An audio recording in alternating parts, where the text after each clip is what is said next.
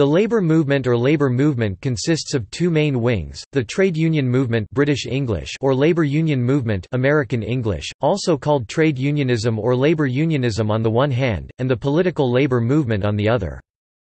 The trade union movement consists of the collective organization of working people developed to represent and campaign for better working conditions and treatment from their employers and, by the implementation of labor and employment laws, from their governments.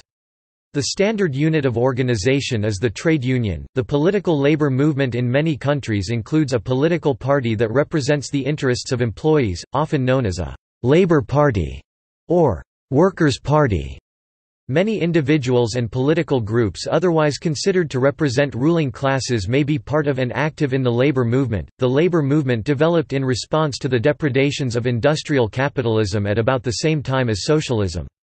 However, while the goal of the labor movement is to protect and strengthen the interests of labor within capitalism, the goal of socialism is to replace the capitalist system entirely. History. In Europe, the labor movement began during the Industrial Revolution, when agricultural jobs declined and employment moved to more industrial areas. The idea met with great resistance. In the early 19th century, groups such as the Tolpuddle Martyrs of Dorset were punished and transported for forming unions, which was against the laws of the time. Trade unionism was active during the early to mid-19th century and various labor parties and trade unions were formed throughout the industrialized parts of the world. The International Workingmen's Association, the first attempt at international coordination, was founded in London in 1864. The major issues included the right of the workers to organize themselves, and the right to an 8-hour working day. In 1871 workers in France rebelled and the Paris Commune was formed. From the mid-19th century onward the labor movement became increasingly globalized. The movement gained major impetus during the late 19th and early 20th centuries from the Catholic social teaching tradition which began in 1891 with the publication of Pope Leo XIII's foundational document, Rerum Novarum, also known as On the Condition of the Working Classes, in which he advocated a series of reforms including limits on the length of the work-day, a living wage, the elimination of child labor, the rights of labor to organize, and the duty of the state to regulate labor conditions.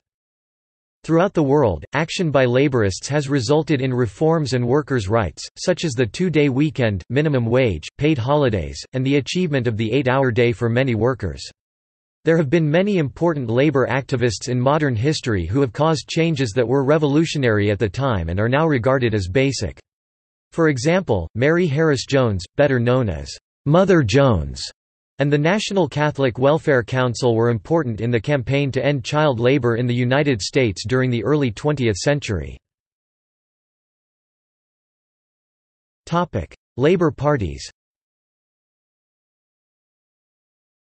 Modern labor parties originated from an increase in organizing activities in Europe and European colonies during the 19th century, such as the Chartist movement in the United Kingdom during 1838–50.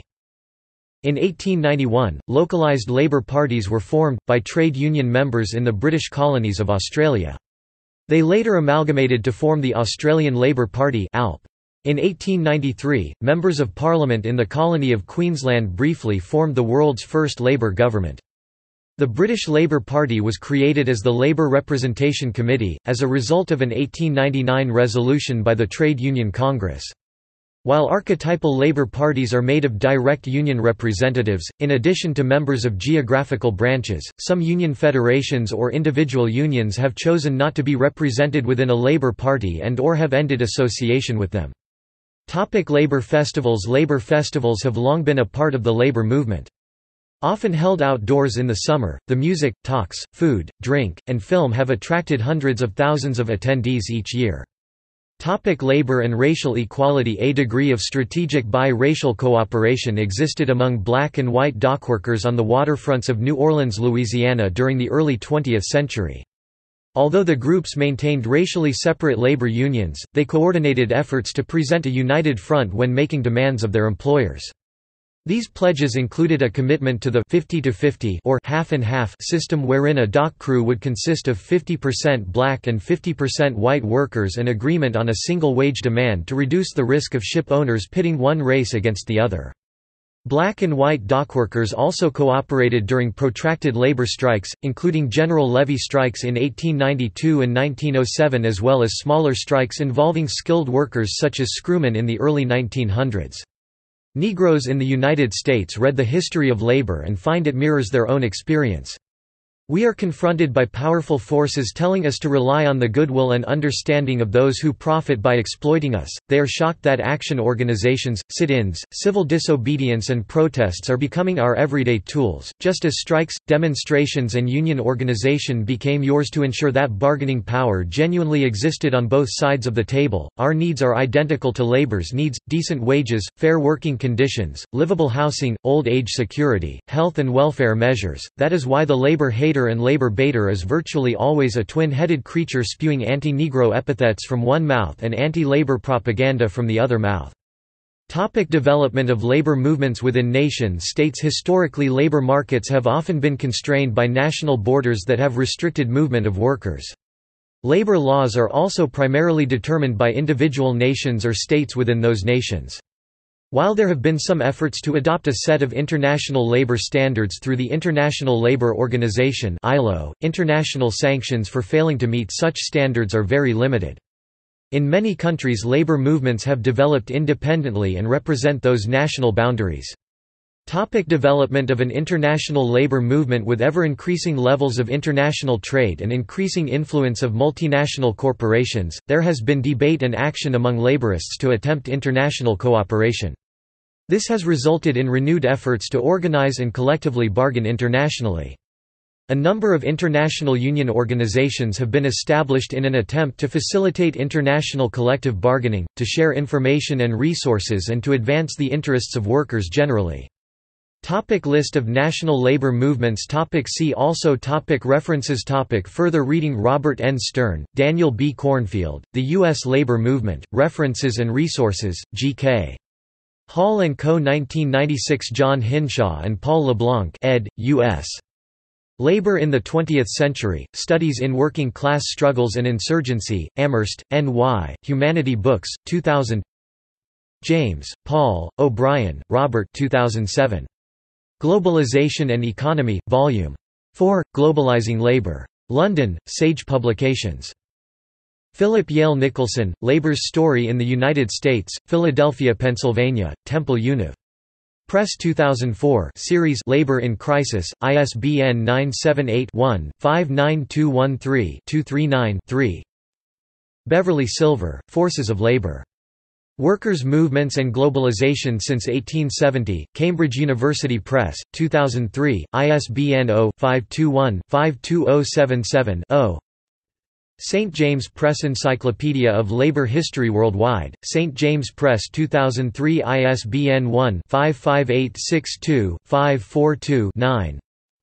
Lenny Flank ed., IWW, A Documentary History, Red and Black Publishers, St. Petersburg, Florida, 2007. ISBN 978-0-9791813-5-1. Tom Zaniello, Working Stiffs, Union Maids, Reds, and Riffraff, An Expanded Guide to Films About Labor. ILR Press Books, Cornell University Press, Revised and Expanded Edition 2003, ISBN 0-8014-4009-2. Neither Washington nor Stowe, Common Sense for the Working Vermonter, The Green Mountain Anarchist Collective, Catamount Tavern Press, 2004. Ness, Emmanuel 2014. New Forms of Worker Organization, The Syndicalist and Autonomist Restoration of Class Struggle Unionism. PM Press. ISBN 1604869569. External links. The Canadian Museum of Civilization – Canadian Labour History, 1850–1999. LabourStart – Trade Union Web Portal. LabourNet – Global online communication for a democratic, independent labour movement. CEC – a labour resource centre in India. Justice Thunders Condemnation, a video history of labor legislation on YouTube.